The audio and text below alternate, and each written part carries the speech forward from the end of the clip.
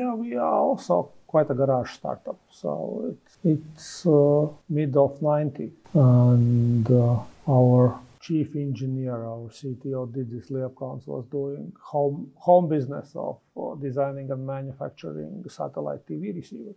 And then he had a problem. Again, La Telecom it's big thanks to La Telecom always, because in his home in countryside, he didn't have a phone line. But his friend across the Daugava River had one, and he designed a microwave-based telephone line extender for himself. So this was just, because he applied for La Telecom for a line, and they said, okay, we will put you in a queue and you will have a phone line in 15 years. La Telecom still don't have a phone line there, because it's quite a middle of woods.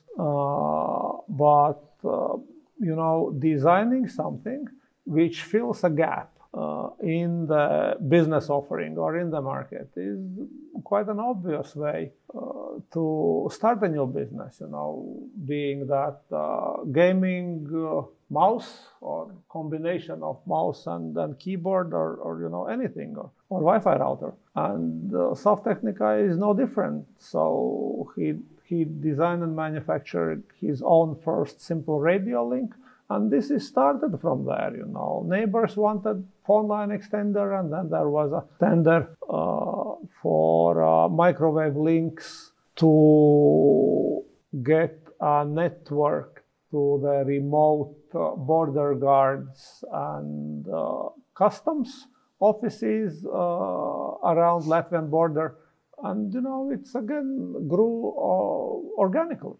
And then you see a next opening, some lack in the market, and then you design a new product. So, for instance, all that our test and measurement equipment, we designed again for ourselves because we had a contract to install a microwave network for mobile operator in Lagos in Nigeria. And we found out that all frequencies which were allocated, in fact, were already occupied, because there was a mess in regulations, and everybody was putting equipment as they wished. And so you cannot you could not build a network according to specs you were given. So you need an instrument to measure what frequencies are available. And at that time we were buying out of market spectrum analyzers, and then they're chunky and heavy. And you imagine if you have like 5 kilograms unit and then you have to climb a 60-meter tower, it's difficult. And so at the end of the day, we designed